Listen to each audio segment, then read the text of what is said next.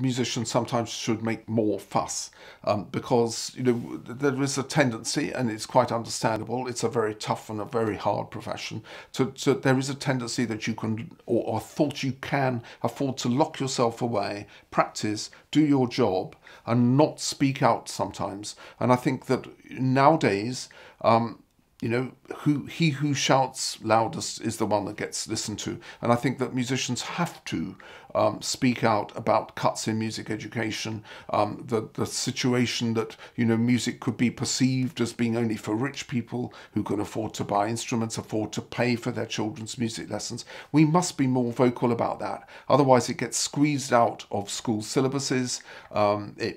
Instruments become less accessible for people to learn. It's not a good thing. I think that music can give people so much, and can give children so much in so many different ways that will last them throughout their lives. To deprive them of that opportunity, I think, is completely wrong. You know, children deserve more than a very narrow number of subjects. It won't help their lives.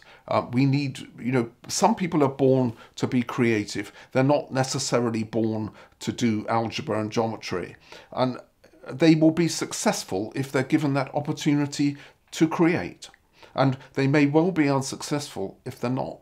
I think there are wonderful things about learning an instrument. Firstly, the immense coordination and thought process that you need to be able to do that in any meaningful way, that the instrument sounds good. You know, so much preparation, so much thought, so much kind of order has to go into that. And if you're brought up listening to a composer like Mozart, the absolute sense of really perfection in that music. It's like dealing with every note is a pearl and has to be played perfectly. I mean, to work with something like that is a wonderful life lesson.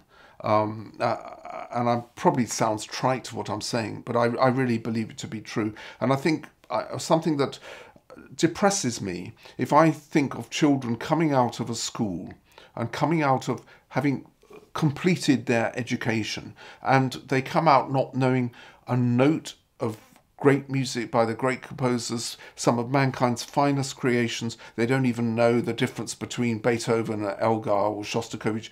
I think that is so sad, because they are being deprived of so much that will help them and sustain them through their lives.